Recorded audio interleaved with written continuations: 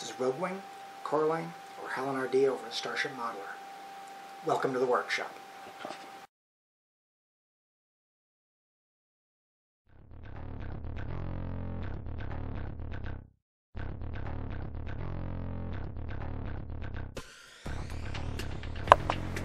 Okay, this will likely be the final little bit before we do the final reveal.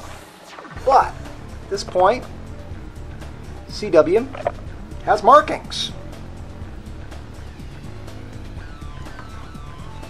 On the top, I went ahead and used the darker gray ones.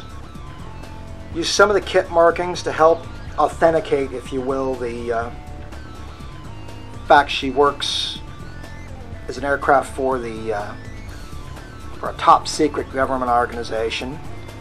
On the bottom, I decided the dark gray logos were too dark, so I thinned out I decanted some primer and thinned it, painted over the lower decals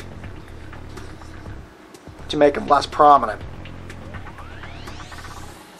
Next stage is at this point will be an attempt to, or final attempt to fill the cockpit windows and do a little bit of weathering on her. She's going to be fairly well maintained, but there will be some weathering on her. And that's where we sit right now.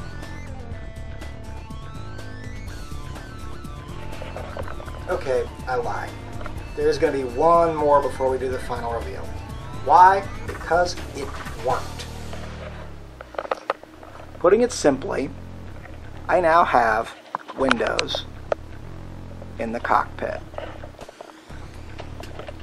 I had tried filling them with resin. I'd even tried packing tape. Now, admittedly, there's a bit of a dip in this window,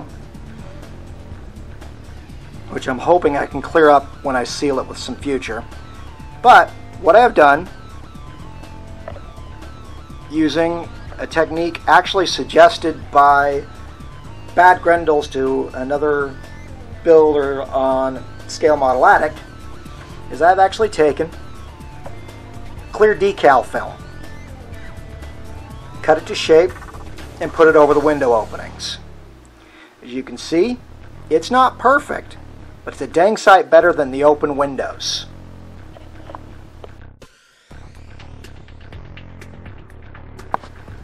Good evening, and here we are.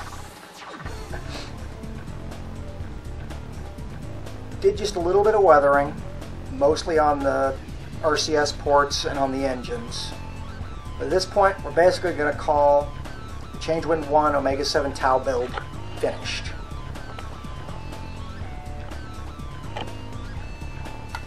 It's a little dark in here.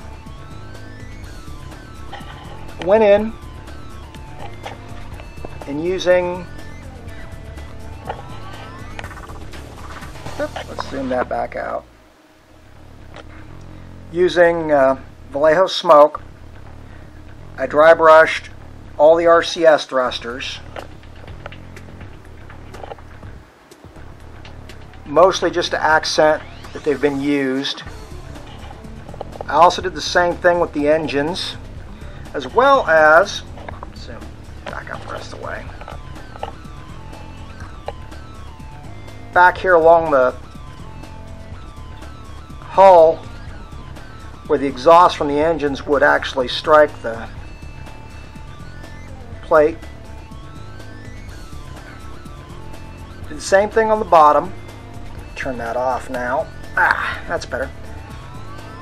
Especially around the VLS thrusters, as well as, I don't know how it's going to show up in this light, as well as a little bit on the main gear where they'd catch backwash from the thrusters.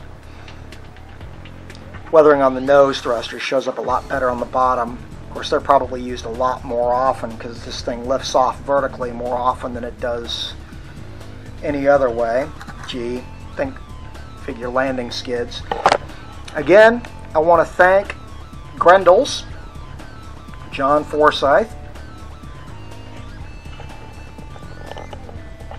for the tip on using decal film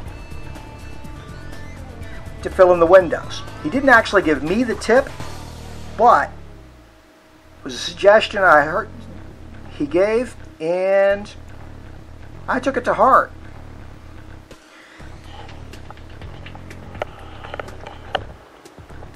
As usual, I'll throw some stills of the finished model at the end of this.